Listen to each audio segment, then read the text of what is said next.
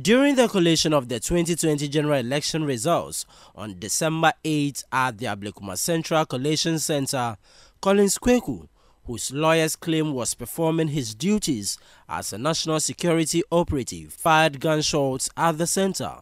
In his statement presented at the court on December 17, it emerged that Collins fired a gun indiscriminately into the crowd upon seeing someone remove a taser during the collation. A journalist, Pius Asiedu of Newswatch Ghana online portal, was shot in the leg at the centre alongside other victims.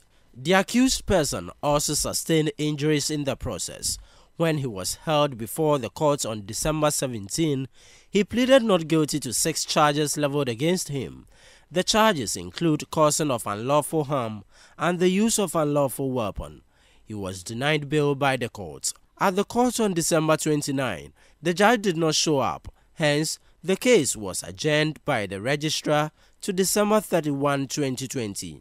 Meanwhile, the editor for the Newswatch Ghana online portal, Robert Delama Wenyaga, tells City News the victim has been discharged from the hospital.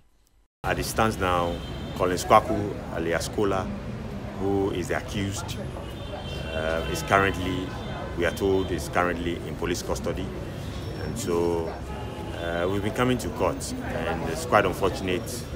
The last 2 occasions we were in court, we were told that the judge is indisposed and he has not been available. And so the case had been adjourned. Today we're in court, and we heard that the judge is still indisposed and we should wait for a while. After a very long wait, we were finally informed that the case would, our lawyers were actually invited by the registrar to be engaged to see what could be done in terms of taking a decision around the issue.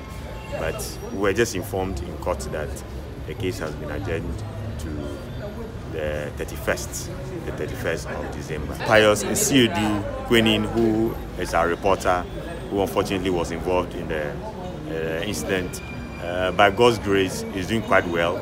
I am happy to inform all the good people who have been praying for him and showing him love that he was discharged on the eve of Christmas, that is the 24th of Christmas.